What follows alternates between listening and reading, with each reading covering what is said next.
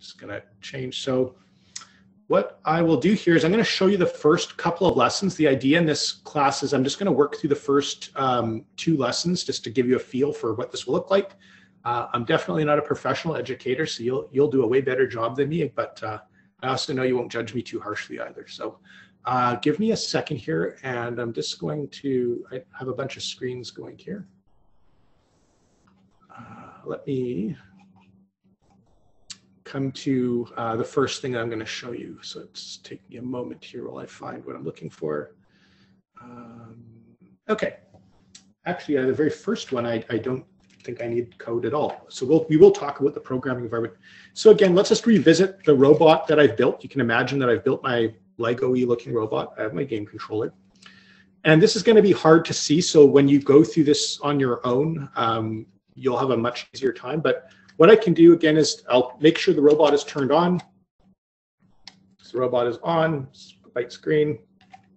I'll hit the little check mark, turn the robot on, the screen's up.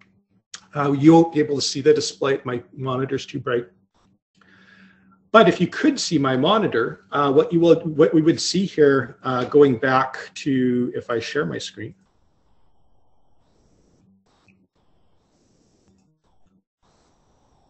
is when you first turn on the robot's brain, you'll have all of your computer programs listed, which thus far we have no programs on the robot. We haven't programmed anything, so there will be nothing underneath programs. But there'll be an option called driver control. And so you'll use the directional arrows up and down here to select driver control and press the check mark. This is just a program that lets you drive the robot without any programming at all. So the robot will essentially behave like an RC car. So here, what you do not see on my screen is I'm going to use the directional arrows to select the option that says driver control. I'm going to hit the check mark button to launch, to initiate the program. And then there's another option here. It says, do you want to run the program? So I'll hit the check mark, which is my enter button, again, one more time. And now with my controller, I can drive the robot. It's going to be tricky trying to do this all on webcam, but we'll see. So I'm just using the joystick, and the way this robot is set up is that the left joystick controls the left side of the robot, which we can see, I think, and the right joystick controls the right side of the robot. Now, if you build one of those more advanced robots that we saw earlier, there will be other motors. So you might have a motor for the claw, like the robot has a little arm that can that grab things. And so these other buttons can be used to open and close the claw and grab objects. In fact, your kits will come with some game cubes. So if you get to the more advanced builds and you want to try grabbing and manipulating physical objects, you'll be able to do that from the controller. This robot is pretty simple. It just has 2 motors. This is a good place to talk about the motors. So this is what the robot's motors actually look like. And there's an interesting piece of information here. You'll see the VEX logo, and you'll see this circle with an arrow going around it. That's showing the axis of rotation for the motor, right? So if we're using the robot the way I have it currently built, the axis of rotation is going to be horizontal, which is going to cause a wheel to move either forwards or backwards. If this motor is mounted upright, then we can have the axis of rotation mounted vertically. So we might use the motor in this way to make an arm go up and down. One thing we cannot see in the robot that I've built is we have these 2 motors, but they're actually mirrored versions of each other.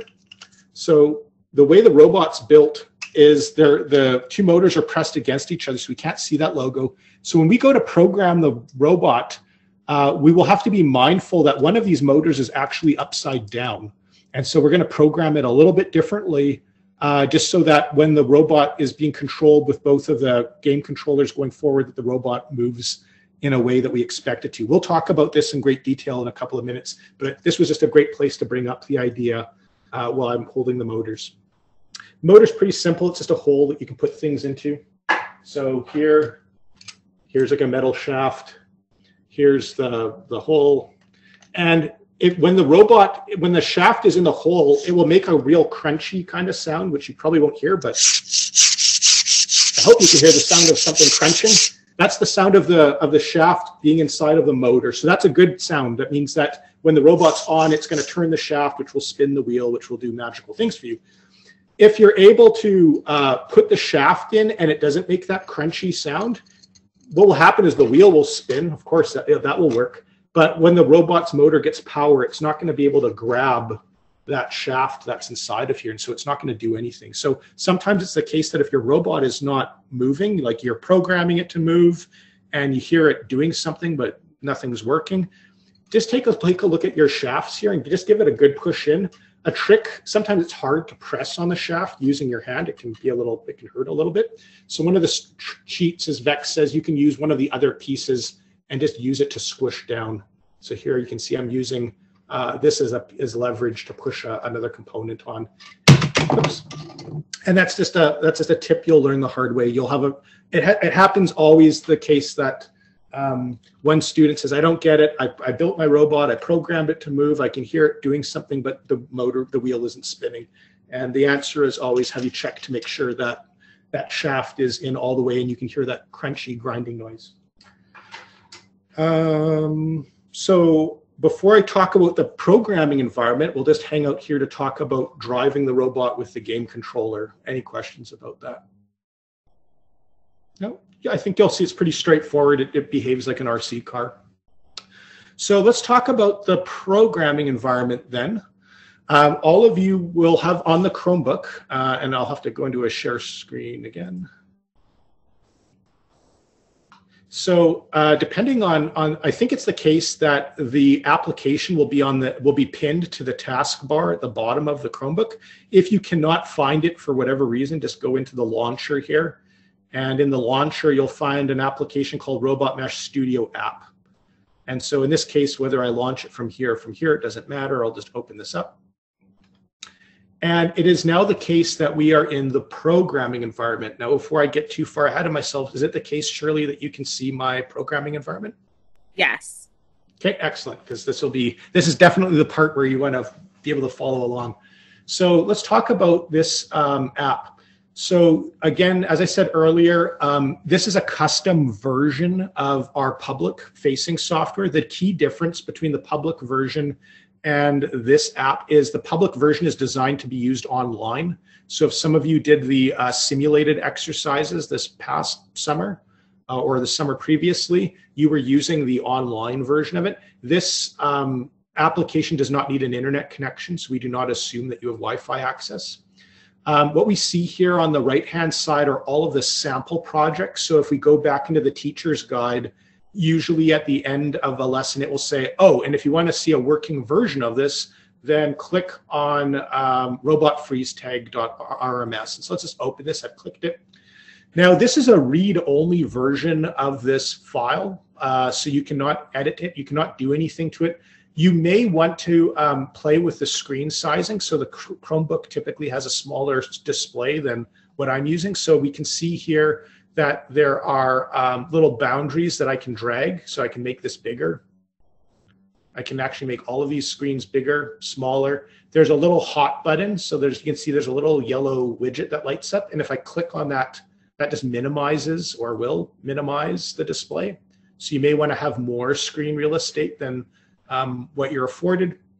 If you to get these screens back, again, there's the little hot button here. If I click on it, it comes back. In the bottom right corner of the editor is magnification, so zoom in and out. So if I want to get closer, maybe I have this hooked on a display. We can make this really big.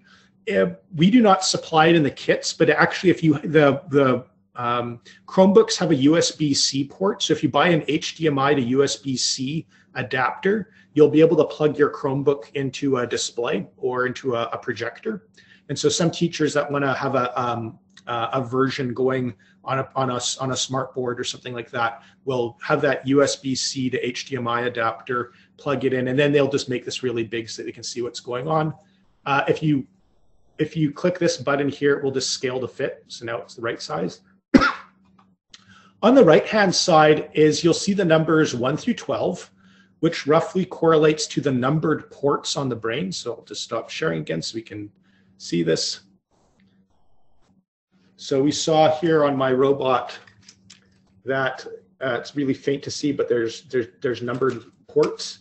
And so what we would find here, if we go back to the programming environment, is that the numbered ports on the side correlate with what's plugged into the robot. So in this particular instance, I have on port number 1, I have my left motor.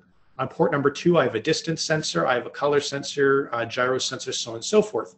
Now, what will happen here is if I want to run my sample code, like so if I want to use this solution to demonstrate how this program works, I will plug the robot in. So there's a micro USB cable that you will plug into the Chromebook, which will allow you to transfer your code from the Chromebook to the robot. Here we have a play button. So pressing the play button will cause the program to execute. If it's a program that causes the robot to drive around, you may want to put the robot on the ground and not be tethered.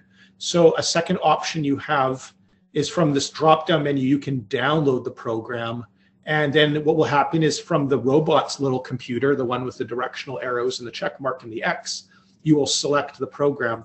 Here we can see the program's name. So this program is called robot_freeze_tag RMS. So that name will show up on the robot's brain once the program has been downloaded. Alternatively, if you decide just to run it while tethered, it will also be on the robot's brain, but then the robot will be moving in your hand while you're holding it, which may or may not be ideal.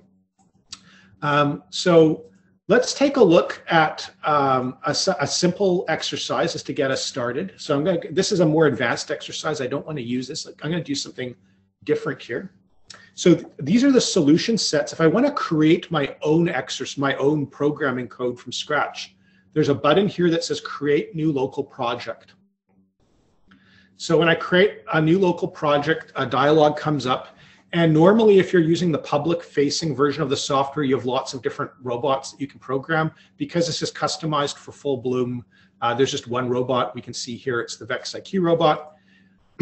There are 3 ways you can program the robot, only 2 of which are covered in the lessons that are provided. It's worth noting that Blockly code can generate Python. So if you want to go really far and actually, teach Python, you can program in Python natively, and you can also use the Blockly blocks to show you the Python that's generated.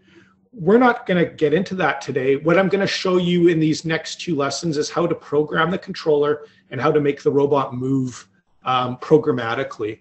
So first, what I'm going to do is I'm going to show you how to program the controller. We've already seen that we can use the default program that is provided on the VEX IQ brain to run the controller. You might imagine a situation where you've built a more complicated robot. So now it has arms and a grabber and different things. And so maybe we want to add a level of customization to how the robot responds to the controller. So here for the programming language, I'll choose Controller Express. The options is usually, it usually just gives you a cutesy name. So here I could give this a better name. I might call this, my demo controller. Or you can accept the default names. Like the default name is usually something like Magical Horse or Happy Cow or something silly. So here I'll just keep it as Magical Horse, and I'll hit Create. And so now we're in the programming environment. You can see, and we'll talk about the controller in a second here, that there's buttons to map functionality to the controller buttons. You can see on the right-hand side, we have all of our ports. Now, at this point in time, the robot is not plugged into my computer, so nothing is showing. So let me break out of this to show you the physical connecting of the robot to the computer. I have a slightly different looking cable. So I have a big, long green cable that works for me, but you'll have a smaller black cable. At one end of this cable, I'm using a USB port on my laptop. On the other end, I'm just going to turn this all off just to make sure that we're starting clean here. So my robot's off. I'm going to take the little cable, the micro USB cable. There's a little hole here on the side, and I'll put that in. Okay, so now we're plugged in. And now the two things we're going to do here is I'm going to go back to my program. Oh, while I'm here, I should show you that on the controller, there's actually letters and numbers that tell you what buttons are what letters. So when we go to do our mapping of code to the controller, we'll be looking at these labels, but it's hard to see on the screen. But basically what's happening is we can map direct the y-axis, so up and down on the joystick, left or right. We can map the x-axis, left and right, on both, and then there's buttons. So you can appreciate again that as the robot becomes more mechanically complicated, we have all sorts of configuration options, including buttons up here. For now, what I'm going to do is I'll go back into that screen share. And what we're going to do here, the very first step, which you can't see me do, is I'm going to hit the check mark to turn the robot on. Turn it on. I'm going to turn the controller on, which again, you can't see. You'll have to trust me that I'm doing it. So my controller and my robot are on. Here on the right-hand side, there's an option to detect sensors. So I'll click on that option. And you see how when I did that, the motors and sensors on the robot lit up. So it found the two motors, my left and right motor. My robot has some bumper sensors at the back. It also found the joystick that we're using to drive our robot. So what we can do right now, and this is going to be a little tricky, so you'll bear with me while I move between screens, but I might be curious what these motors are, especially if I am using lots of motors. I might want to test these out to figure out what parts of the robot move. So here I would hit the connect button. When I do that, there's a green band showing me that I'm connected, and I can move a slider around. And so I've just moved this slider to make this motor spin, and I'm going to go out of the stop sharing my screen so you can see it. So now what I did by moving that slider, by being connected and moving that slider, I'm moving just the left side of my robot. The right side is doing nothing. Left side is moving. So what I might want to do here is I might want to come back and give that motor a name, a better name than motor one, so that when I'm programming it, I know what it is. I'll also, just the same way, I can move the slider here. And now I'm making both the left and the right motors move. Again, I'll stop sharing so we can see this. So now one motor's moving. Now the other motor's moving. Now this is going to be hard to see, but the two motors are actually spinning in different directions. So if we look here, the motor is spinning clockwise, right? The wheels are spinning clockwise. On the other side, the wheels are spinning counterclockwise. And so remember, that's because one of these motors is upside down, right? So we have to change the behavior of the right side of our robot. So again, I'm going to go back to screen share. And before I do that, you can see if I press the bumpers, then they light up. I'm just going to hit disconnect to stop the robot. You can also hit this stop button up here. They both do the same thing. So now my robot's quiet, nothing's happening. And so what I saw is that this motor 1 is actually my left motor. So I'm going to relabel it. I'm going to call it motor left. So when I program it, I know what it is I'm controlling. I saw that motor 6 is actually my right motor. And it was also the case that motor right was the motor that was spinning in the wrong direction because it's upside down. So beside each of these ports is a little gear icon which allows you to set up or configure the device that's mapped to that port. So in this case, the motor on 6, I'll click the little gear icon here. And it says you're using a motor called motor right, that's fine. And under subtype, it says motor. If I change this to motor reverse polarity, what that's going to do is it's going to cause the robot to behave the opposite of how it's instructed. So right now, if the motor is going forwards, it's actually the motor's turning backwards because it's upside down. What we're going to make happen here is for this motor, backwards is going to become forwards and forwards is going to become backwards. I know that likely makes your head hurt thinking about it. So don't think about it, just do it. I'll click on this. So now it says motor reverse polarity. So now when I program this robot, both of the motors are going to spin the same way. The other thing I can do here is we were talking earlier about these lettered, these numbers and letters here on the controller. So what we see is we're going to start mapping functionality to the different joysticks here. So let's start with the left joystick. It's likely the case that we want the left joystick to control the left motor on the robot. So what we can see is there's a label that says A as an alpha. And there's a little directional arrow, which is really hard to see, but it's up and down, telling us that when we move the joystick up and down on the A channel, we're controlling that behavior. So here we see axis A on the y-axis, up and down. We're going to add an action. The action you're almost always interested in is this first one called linear control, meaning that when the robot is pressed up, it's going to move up. When the joystick's pressed down, it's going to move down. And then it's going to say, okay, what motor am I controlling? When we move the A joystick up and down, what is it that we are driving? Well, the motor we're going to control is the left motor. You can see how by labeling this and giving it a better name than motor 1, how it's going to make programming this much easier. So now the left joystick is going to drive the left motor. The right joystick, which is hard to see, is using the D channel. D as in David or Dan. So here we'll find axis D, add an action, and we'll go to the motor right. Now the lesson, the teacher's guide goes through all of this. So if you're like, wow, that's a lot of steps and I'll never remember it.